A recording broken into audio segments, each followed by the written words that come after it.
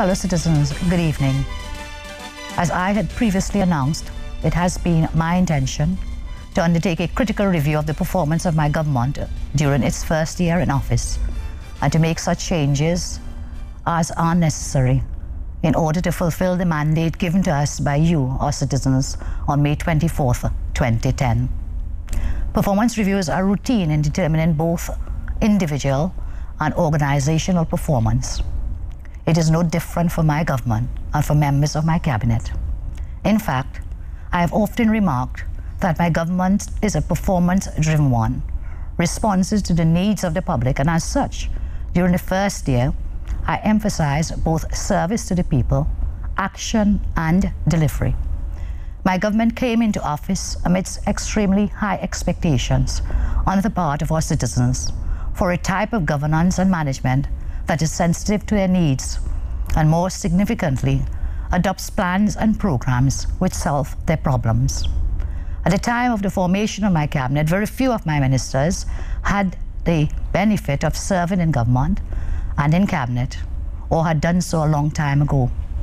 Despite this and the existence of the ministerial learning curve, together with the need to build trust with the public service and to have the public service adapt to the culture of high performance expected of my government, the consensus by way of our achievements is that we have done well in our first year as a government. We are aware, however, of the need to do better. We know that you expect more, given the extent to which you have been denied the quality of life which an economy like Trinidad and Tobago should have provided during the years of plenty. It is in response to fulfilling these expectations that I have undertaken a review of portfolios and have made certain changes. These changes, in which some ministers will be reassigned to new responsibilities, by no means a reflection of their competence. It is rather a more effective alignment of competencies to positions where they will be more effective. I value and applaud their efforts in the particular ministries where they served and assure them of my continued support as we work together for the benefit of our country. At the same time, I expect that those who now hold these portfolios will be dedicated to excellence, high performance and delivery.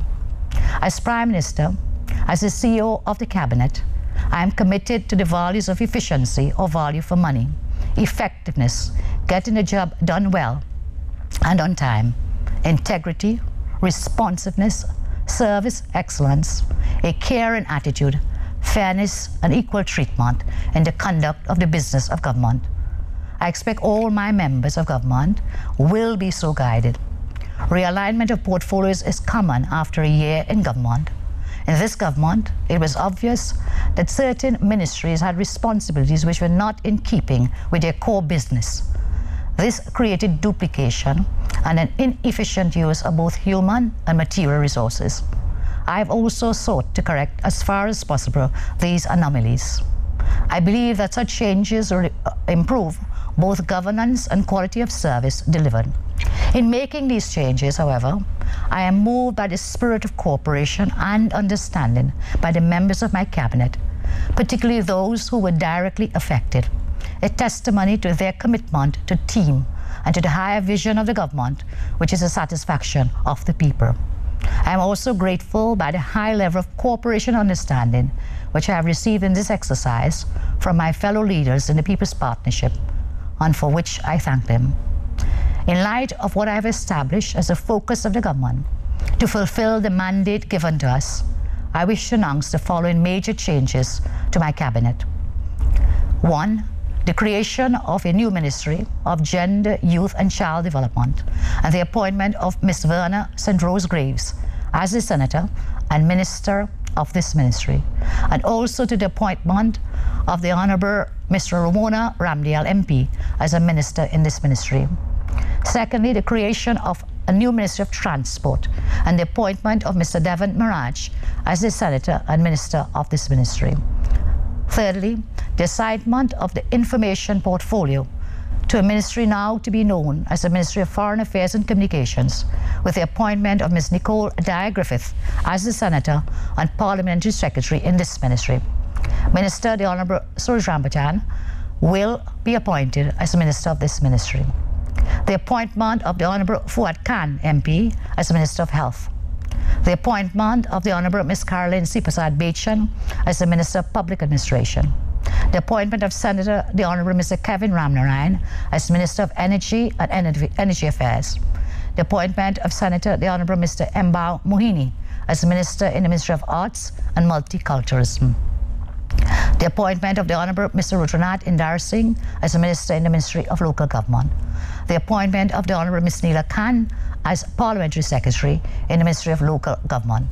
The appointment of Dr. the Honourable Delmon Baker as Minister in the Ministry of Finance. The appointment of the Honourable Mr. Colin Partap as Minister in the Ministry of National Security. The appointment of Mr. Terence Baines as a Senator. The nomination of the Honourable Mr. Jairam Simangal as Deputy Speaker of the House. The assignment of responsibility as Leader of Senate Business to Senator the Honourable Mr. Emmanuel George. My fellow citizens, the role of a Prime Minister is to govern in the best interest of the people. Not every need can be met in the short term, since resources are never infinite, and hence prioritization of projects and programs of work is a necessity. I have always maintained, in answer to my philosophy of leadership, that I listen before leading, and that I try as far as possible to build a healthy consensus with respect to decision making. Thus far, as Prime Minister, I believe that I have sought to live faithfully to this my espoused philosophy. I know, however, final decision making is my responsibility. It is for this reason I try to be very careful in the decisions I make, sometimes taking a bit more time so to do. It is difficult in government to reverse a decision, and as such one has to be extremely cautious, especially in a complex and plural society like Trinidad and Tobago, where the concerns of so many different interests have to be balanced in the course of decision making. I have, to the best of my ability, tried to achieve this in my decisions, including the changes I have announced. As Prime Minister, I have never feared admitting where I have erred. It is part of my desire to recognize the need for transparency in government and of being human. Only God doesn't make mistakes. Without harping on the issues of the past or on the quality of management of the economy under the previous regime, my government's inheritance included a depleted treasury, poor level of citizen security, the problems surrounding CLICO and HCU, corruption and wastage, a demoralized public service, and a population whose basic needs for a better quality of life remained an elusive dream. Despite the inheritance, we are committed to bring about the change people desire. The fair-minded amongst us will admit on reflection that the process of change has indeed begun. As your elected government, one to whom you gave a constitutional majority, we will not shirk from our responsibilities.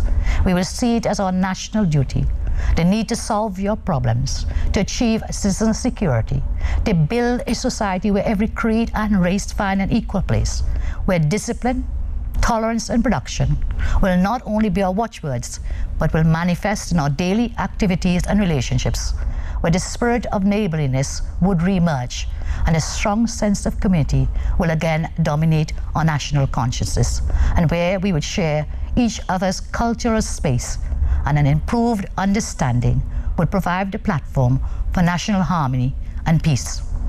We have a challenging journey ahead of us together. The next session of Parliament begins tomorrow with a full ceremonial opening. It will be the last ceremonial opening in the Red House before the Parliament building is fully restored. Preparations have already begun for the 2011 budget. Your government will proceed to work at high intensity on all fronts. Our focus will now be directed to improving the delivery of goods and services to you, the people, growing the economy, attracting investments and stimulating business, creating jobs, and keeping the cost of living under control.